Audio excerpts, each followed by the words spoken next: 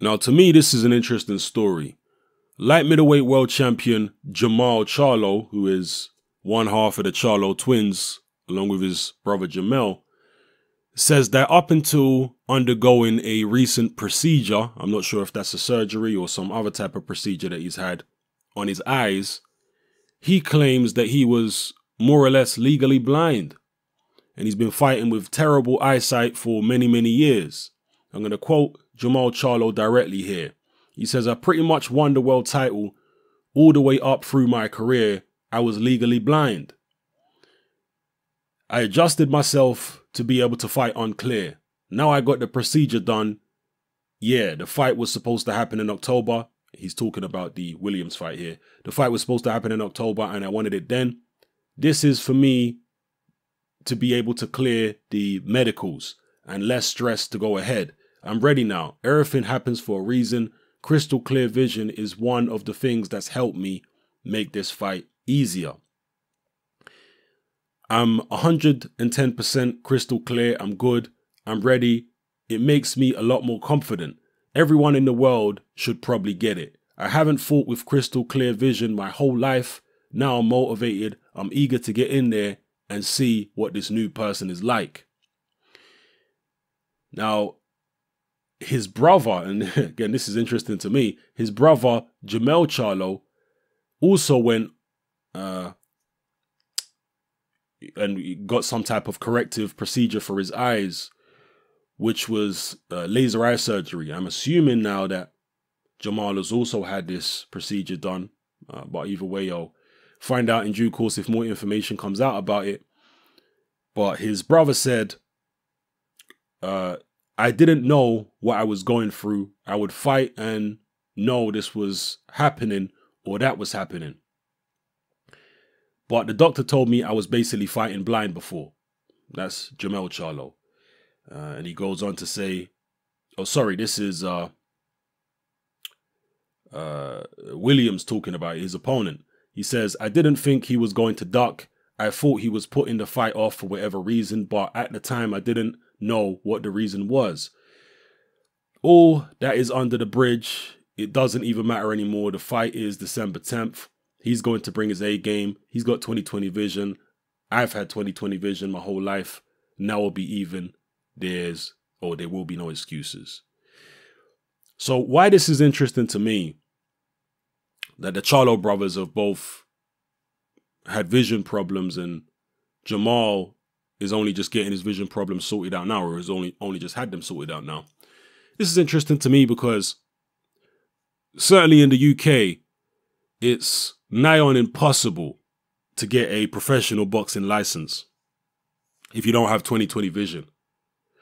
And this is one of the reasons why I never turned professional, because I don't have 20/20 vision.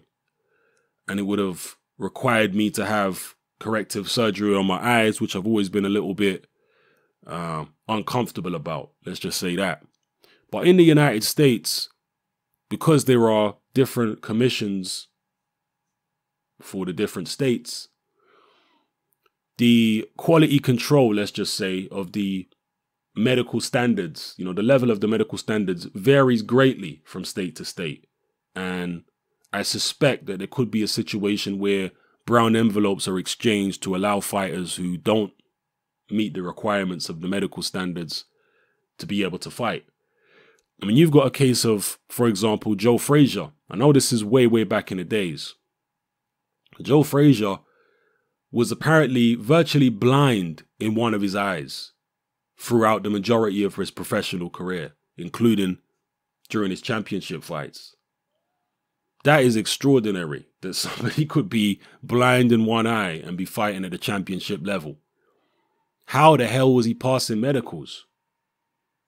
Did he even have stringent medicals back then? And even now, you look at the Charlo brothers, both of them have been professionals for several years. One of the Charlos, in what I quoted there, did allude to the fact that passing medicals is a little difficult with the eye condition, with the short-sightedness or whatever it is that he has. But still, he's obviously been doing it. He's obviously got some powerful people that have been doing whatever they need to do to circumvent the medical requirements, or I don't know. So pretty strange stuff. Let me know what you feel about this, people.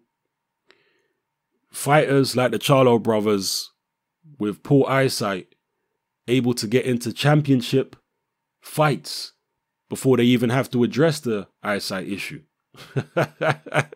Where's the medical care? I mean, where's the medical standards in the United States when it comes to boxing? Does it even matter that much? Maybe the proof is in the pudding. And if they were able to get to the championship level with poor eyesight, then it proves that it's not that much of an issue. I mean, it's all relative at the end of the day. It depends how bad the eyesight actually is. Like, for example, my eyesight is not that bad. It's not 20/20, but I'm not somebody that has to wear glasses all the time. Like, I'm somebody that is on the verge of needing glasses. Like, glasses would help in certain situations, but they're not necessary for me for just walking around and doing normal stuff and whatever. I don't need glasses like that. But there is no way with my eyesight that I would pass a medical to be a professional boxer in the UK. No way. I can tell you that for a fact. I know people that have failed their medicals due to insufficiently good eyesight in the UK. But in the United States, I've heard many, many stories like this where people who are damn near blind get licensed to box in certain states. So, and the Charlo brothers, correct me if I'm wrong, I believe they're from Texas.